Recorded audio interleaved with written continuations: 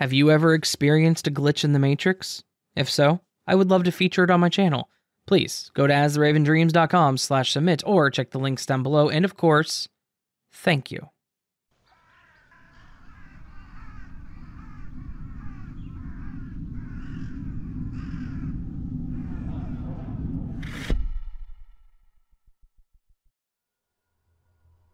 I feel like this is going to sound insane, but I've been thinking about this for 2 days now, and I feel like I have to post this to see if anyone possibly has an explanation.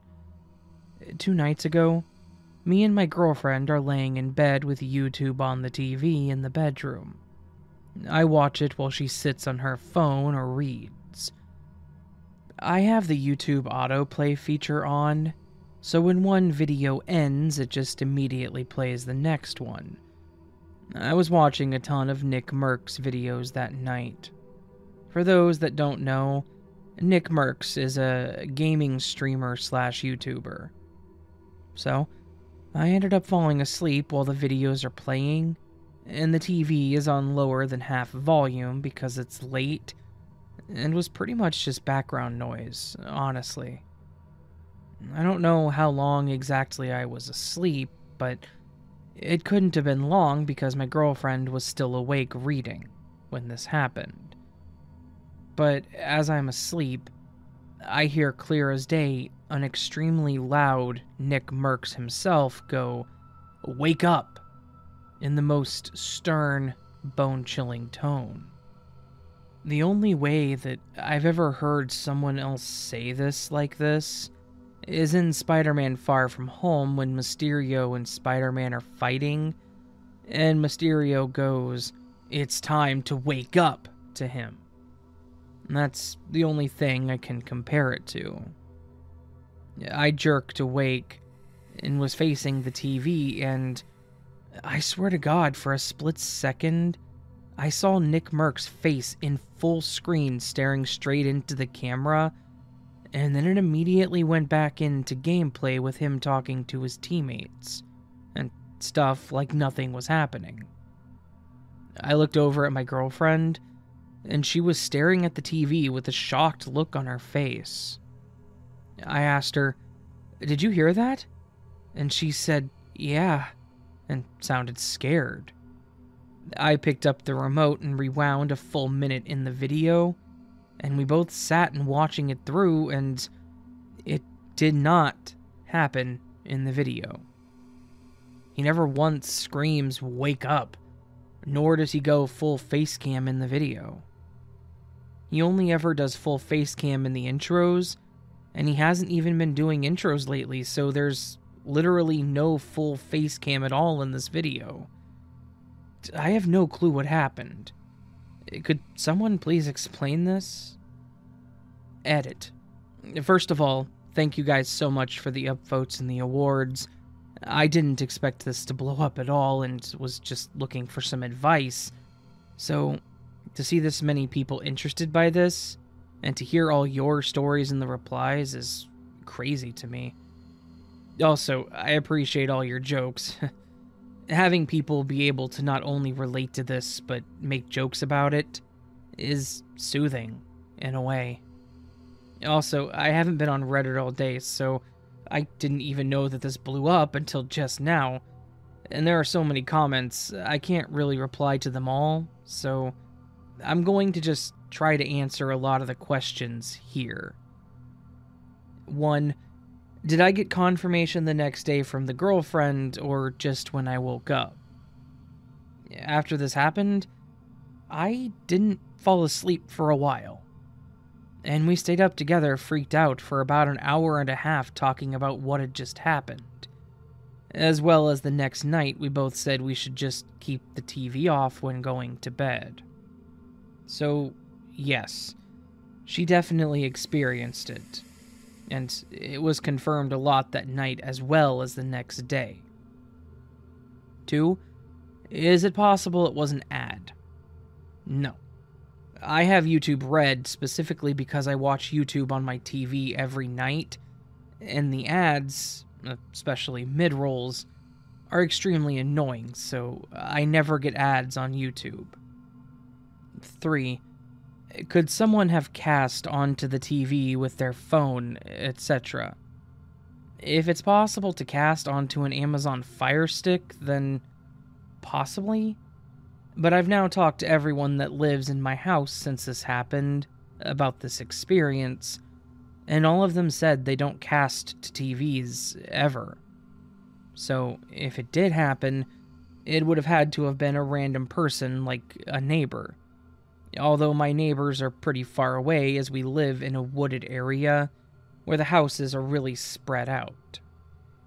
I'm not saying it's 100% impossible, but given all the variables I've listed, and the fact that it was Nick Merckx himself yelling from the TV, I feel like the chances of this are just extremely slim. 4. Did my girlfriend see it? I have asked her if she saw it, and she said she didn't, but I feel like I need to emphasize some details here because I wrote this post very poorly before because I was on mobile, and like I said, I didn't think it would blow up at all, so I didn't put much effort into it. When I say it was loud when he yelled, I mean it was loud. As if my sound bar had gone up to max volume, and then immediately back down to below half volume. Also, no, it was not me who yelled it in my sleep. Me and my girlfriend have previously talked about this a lot, as I said previously, and she knows it was the TV. She knows what Nick Merckx sounds like, and she said when it happened, she instantly thought it was the TV as well, and there's no way that it was me. 5. Do I have any other weird stuff happen around my house? Not a lot, honestly. My sister watched her closet doorknob twist back and forth once, and when she finally opened the door, there was nobody there. I feel like sometimes I hear someone whisper in my ear, but I never really care because I feel like everyone has stories about, I swear someone just said my name. So I kind of just blow it off. The only big thing really is I was eating dinner with my family at the kitchen table, and from where my chair is, I can see straight ahead of me through a giant window that looks out to our backyard. It's pretty big. I swear I saw a white man in a white t-shirt and blue jeans walk through our backyard, walk behind a tree, and then he was just gone. I went, who the hell was that? And everyone looked out the window, and my dad went, ah, hell, and ran and grabbed his gun while we kept watching the tree he went behind. When he went outside and looked, there was no one there. When he came back in, I asked him why he reacted like that because he's a very chill person who never overreacts about stuff. And he responded with, I saw him too. He went behind the tree, right? I said yes, and he just looked spooked and didn't say anything else about it.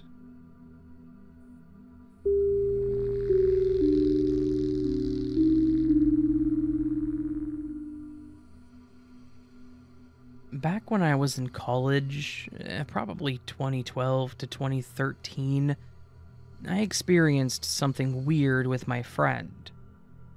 I went to a community college in New Jersey, and I had met a lot of friends. One night, 2 guys that I didn't know super well but seemed cool wanted to chill. I'll call them Rourke and Eric. I drove the 3 of us to Eric's house for video games, movies, and for Rourke and I to spend the night. We were having fun, but around 2 a.m., Eric's dad inexplicably said that Rourke and I couldn't spend the night. This was annoying because my place was at least a 45-minute drive away, and I would need to drive Rourke home first, wherever that was. This part of the state is very rural, with a bunch of thick forest roads and farmland, so everything is far apart there. So, begrudgingly, Rourke and I got into my car, and since Eric guided us to his place, and neither Rourke or I knew where we were, I would need to GPS to his house. At the time, I still had a slider phone, not a smartphone, so I used one of those old TomTom GPS units. We started on our way, following the GPS instructions through the wooded roads, making small talk and whatnot. Before long, we ended up on a wooded road that the GPS didn't have a name for. The space for the road name was just blank, which I had never seen before. Less than a minute after we got onto the road, the GPS lost signal. I didn't think much of it and just continued, figuring that it would come back. The road started off normal and unremarkable, but it gradually got steeper and steeper downhill. Rourke and I both commented on it, but we brushed it off. However, as the minutes passed, the road got more and more simple. Eventually, there were no guardrails. Then it stopped having streetlights. Then it became a dirt road with no markings. Then it narrowed for just enough space for a car one way. The forest on either side was hugging us, and aside from the dirt road, there were no signs of human influence. It's also worth noting that there was never an intersecting road to turn onto. It was just a lone road, and we also never saw another car. Rourke and I were kind of nervously laughing about it, trying not to freak out. The decline had become very steep, and it was almost a perfectly straight road. I'd considered trying to turn around, but at that point, the road was too narrow to turn around.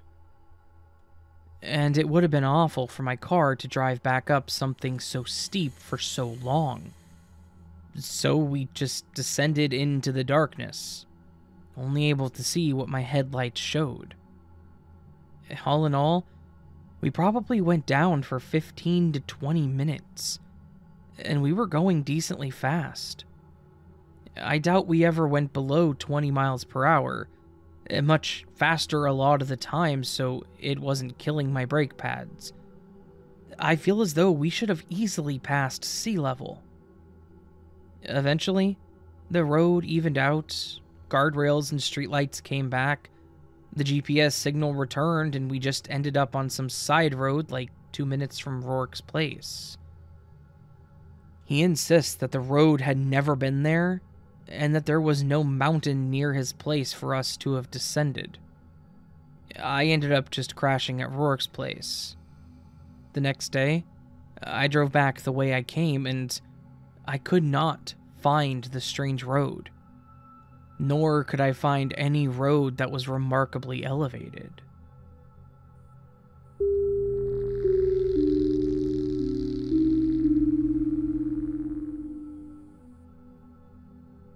One day, I was doing some clothes shopping, and I got a call from my college friend, Jeffrey J-Mo Moore, to come over and hang out.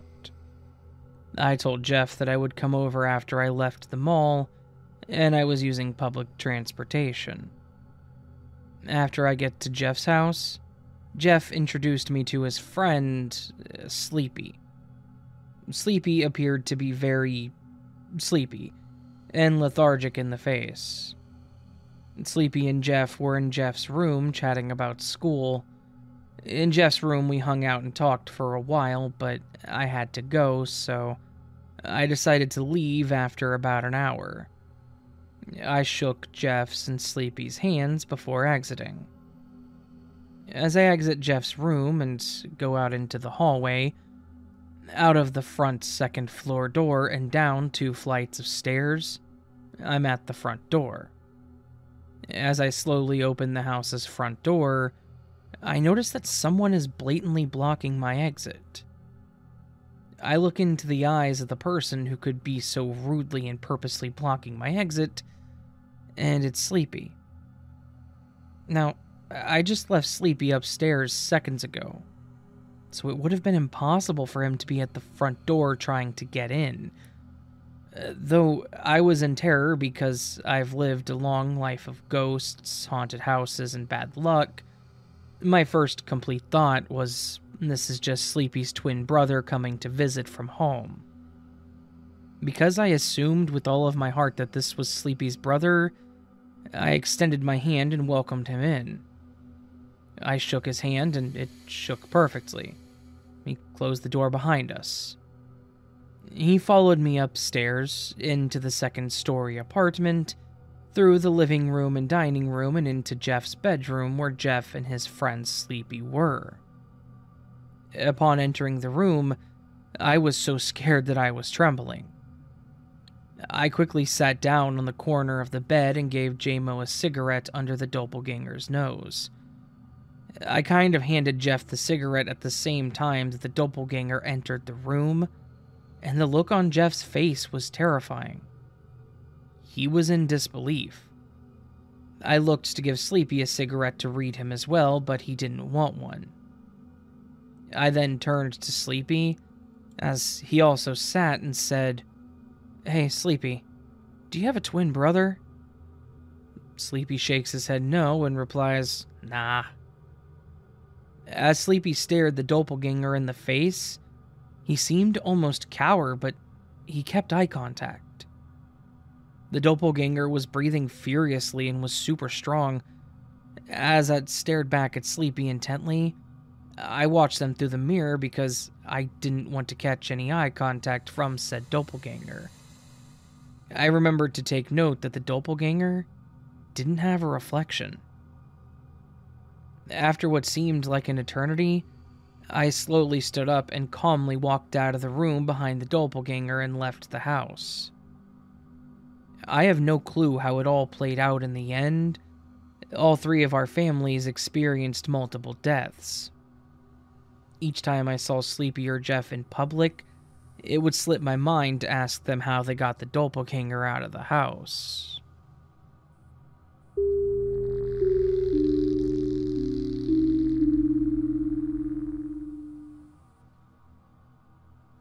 I have a Swiss Army knife that I got for a birthday, and I always make it a point to keep it with me because you never know when you might need it. I always carry it in my bag, and I always carry my bag when going somewhere. One time, my girlfriend and I were going to her hometown. We met up with some friends and went drinking outside. It was in a park in front of a theater, a place where people our age like to hang out usually. We brought some drinks with us, some beers, ciders, etc. A friend asked if anyone had a bottle opener, so I pulled out my Swiss Army knife and opened the bottle. I remember we all commented on how practical it is to have it, but that no one bothers to carry it. I've placed my knife on some steps, as I was expecting to open more bottles soon. It started raining heavily pretty quickly, and we took our stuff and took shelter. When the rain subsided, we decided to go home. When my girlfriend and I arrived, I noticed that I didn't pack the knife, and remembered that I'd left it on the steps. It was pretty late, and we decided that we would look for it tomorrow early morning. When we got back to the park the next day, the knife was gone. We searched around for it, but nothing. I had to accept that I'd lost the knife, and we started packing for our trip back home. While we were driving back at some point, I started saying how it's a shame that I had lost the knife. I held it very dear, and even though I could easily get another knife, I kind of got attached to this one. We were about to enter our house, and we made another couple of comments about the knife. We unpacked and all, and I was taking out some documents to put in my top drawer where I usually keep this stuff.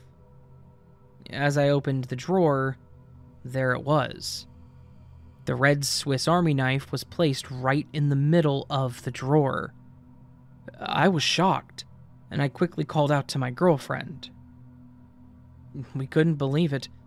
It was my knife. After the amazement subsided, we started coming up with theories as to how it could have happened.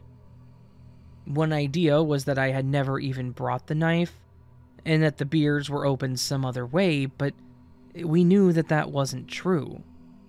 Also, I never keep it in any drawer. Ultimately, we didn't come up with any good answers. I've come to accept the whole thing as very positive. Someone or something obviously cared enough about me to make sure that I got reunited with my knife. That's the story of the teleporting knife. I'm not looking for answers, but I would be curious to know what your experiences are with this. P.S. As I reread my story, I realized someone might suggest my girlfriend actually brought it with her and planted it in the drawer to surprise me. This isn't possible, as I was the first to enter the house, and I went straight for the drawer.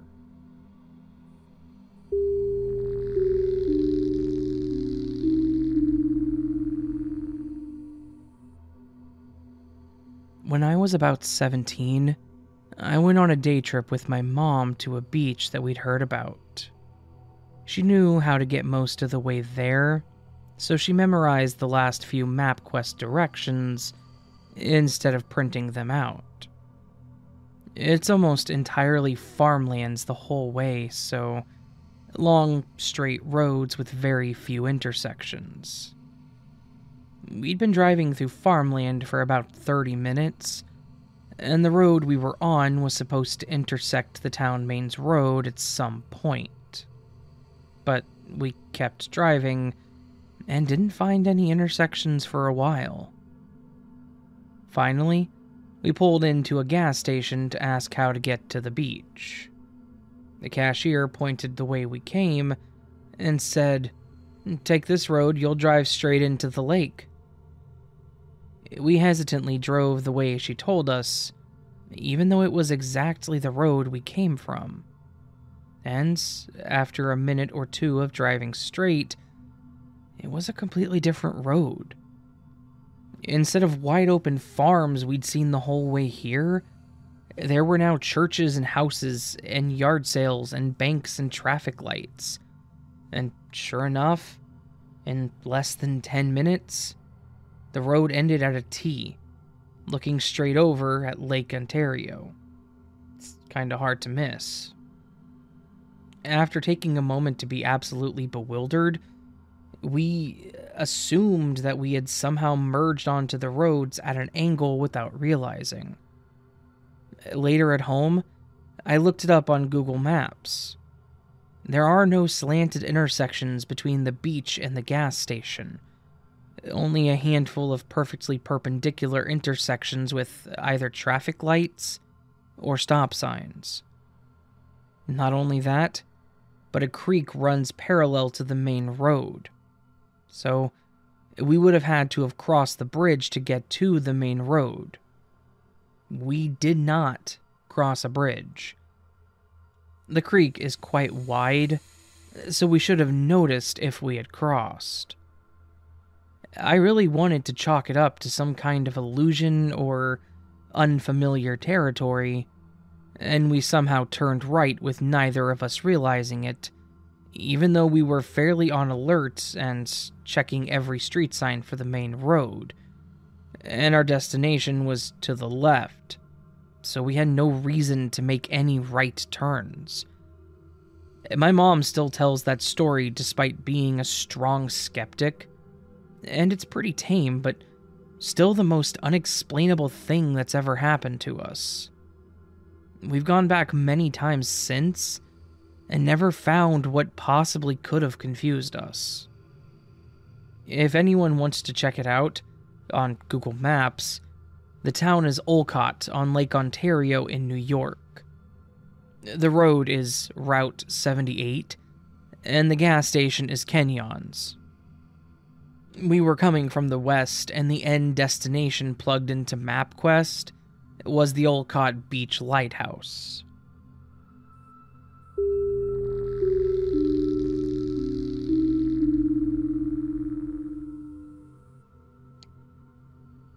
had recently moved from the PNW back to my hometown in California earlier this year due to being honorably discharged.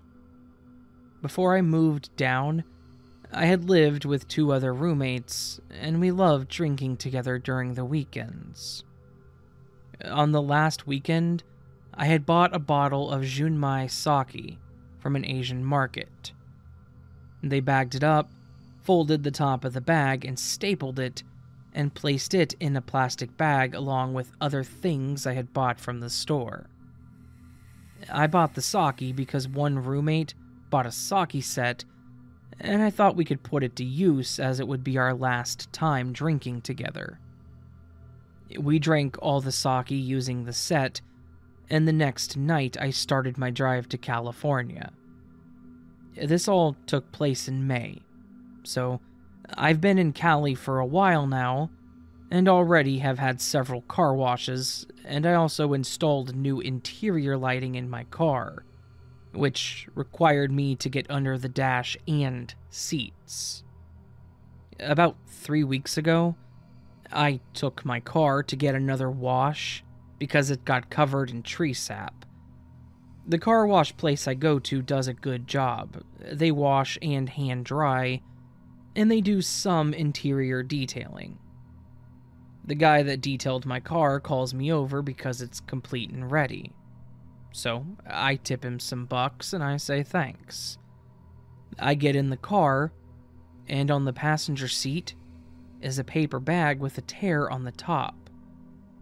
I'm just thinking he forgot some cleaning supplies or something, so I peek out of the car, but he's already gone.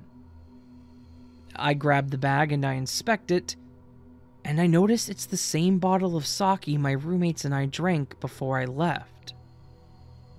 I'm completely baffled.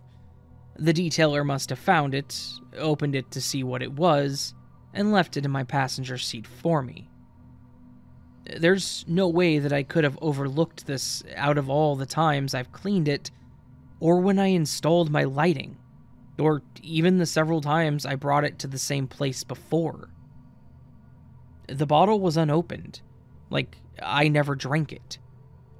I haven't brought it up to my roommates, and I drank the bottle, again, with one of my oldest friends.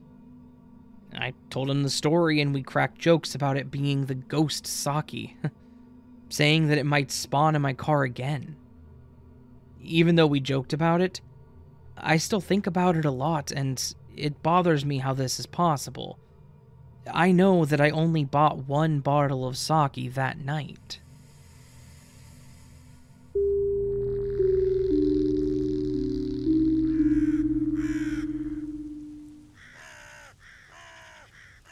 So that was this week's Glitch in the Matrix collection, and hopefully you enjoyed it. I know I did, as I always seem to.